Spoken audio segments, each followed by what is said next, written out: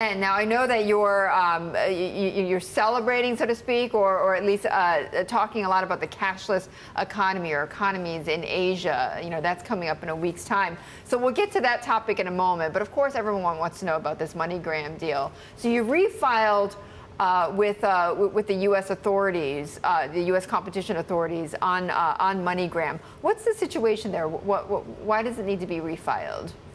Well, with MoneyGram, we remain very excited about the transaction, and remittance is a product that our consumers around the world very much want to do and want to do more, and we think it's going to be a great platform for us to use to do that. When we announced the transaction back in January, we said we look to close it in the second half, and we're still on track to do that. So we're working through the regulatory approval processes, both CFIUS and the state approvals, and are on track to close in the second half. So we're looking forward to that, and all going well so far. What are the regulators saying, though? You know, in the refiling, what do you need to change in order to get the regulatory approvals?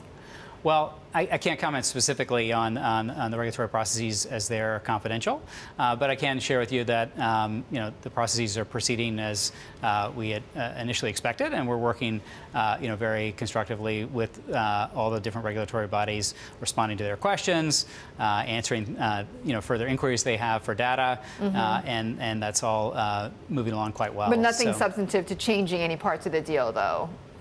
No changes to the deal as a result of these processes. And how is this going to affect the IPO, if it has any impact? I don't think that this transaction has anything to do with a potential IPO. And so this is part of our kind of core strategy of expanding the products and services that we have for Alipay customers around the world. And that's what it's really looking to do, not related to any consideration of a potential IPO. Yeah, I mean, but we do have to keep asking about the potential IPO. And if that happens, what are the pros and cons of the different places that you could list?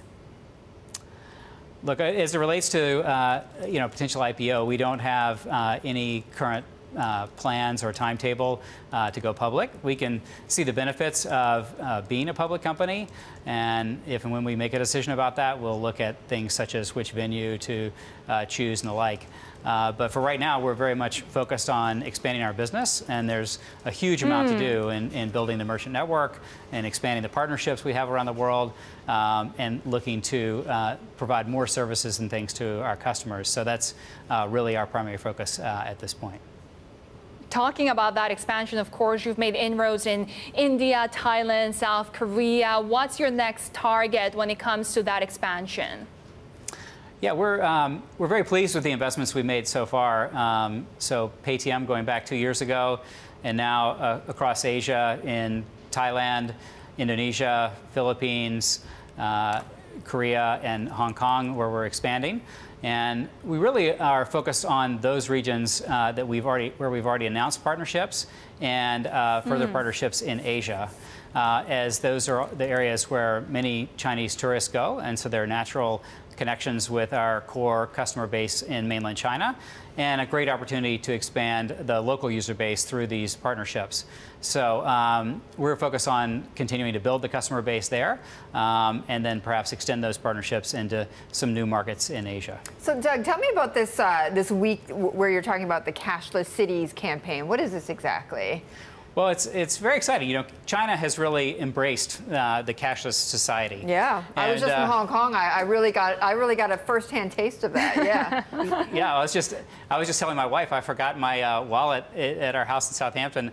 I'm not even worried. I'm just going to get on the plane tomorrow and go. It should be fine. And we're very excited about our Cashless Cities Week, which is August 1st through the 8th.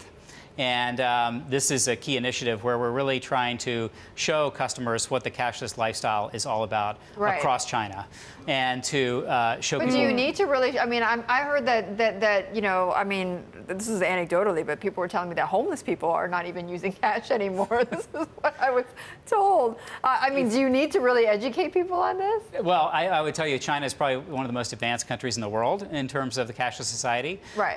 And we already have 5 cities signed signed up to be a cashless city, quote unquote, as part of this initiative. And so that's Hangzhou, our headquarters, but also Tianjin, Wuhan, Fuzhou, and Guiyang are all part of this initiative, where cashless is the way of commerce in these cities. And you're right; it goes down to the panhandler, from taxis and movie theaters to all the way to the panhandler, where you can just scan a QR code and make your payment. Just go, right. When you talk about cashless here in Asia, you cannot not talk about India. How has the demonetization drive started last year affected your businesses there as you make inroads into that market? India has been a huge success story for us. Through our partnership with Paytm, we have greatly expanded the customer base in India. You're right, demonetization was something that encouraged people more and more to think about the use of e-wallets and to use them more and more regularly. And that, since demonetization, has stuck. And so the trend toward cashless payment and using their mobile payment platform through Paytm has continued to expand. We're now expanding the use cases with Paytm very much more broadly, where it started doing mobile top-up, P2P payments, and now with things like movie theaters, offline payment, and merchants and the like, people are able to use their Paytm wallet across the board for almost anything that they would like to do. Someone else who I'm sure would want to join in on this campaign, but they wouldn't because they're your rival, which is Tencent, right? I mean, I was hearing all over the place as well about how people are using WeChat, as payment, as their method of payment. So how do you compete with WeChat? Because I heard a lot about them. I mean, they're a formidable competition, and market share is going towards them. How are you going to compete on that? Well, I'd say, look, payments is one of the most competitive markets in the world, and we have tough competition all around the world, and that doesn't daunt us at all. In fact, and the competition that is the most innovative to us is kind of the most energizing, because these are companies that are changing consumer behavior and encouraging people to do a lot of the things that we're encouraging them to do. But what makes one choose Ant Financial Alipay over WeChat? What's going to be the difference? What we offer our consumers is a method of convenience, so it's on the mobile phone and easy to pay, but also great connectivity to merchants. And we have great relationships with the merchants in addition to the consumers. And so those merchants can then show consumers things about the products and services that they offer, and they can even offer promotions. For if you wanted a particular type of purse this day, you can come in and get that, and maybe even get a discount on it.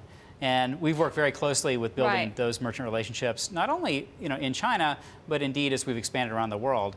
Now, where we have hundreds of thousands of merchants in different markets where the Chinese tourists are going, and those merchants are expanding, and the number of Chinese tourists are expanding. So it's great, that connectivity between the merchants and the consumers we see as our core competitive advantage. I think the competition is also heating up in the U.S. market, isn't it? I mean, we are hearing China UnionPay collaborating with these U.S. payment networks. I just wonder, when it comes to the U.S. market, with President Trump just emphasizing the America First policy, have you seen any different impact on how you're proceeding with regulatory approval? No, look, I'd say the U.S. market continues to be very attractive for us, and we see this to be a very transparent and clear market. You're always going to have different things from a political point of view, but the things that we're focused on are expanding our merchant network from a business perspective, completing the MoneyGram transaction, which is a regulatory approval process, and that's a very clear process with clear sets of guidelines. And so we're working through that with all the various regulators, and plan to get that done in the second half. So it should go well.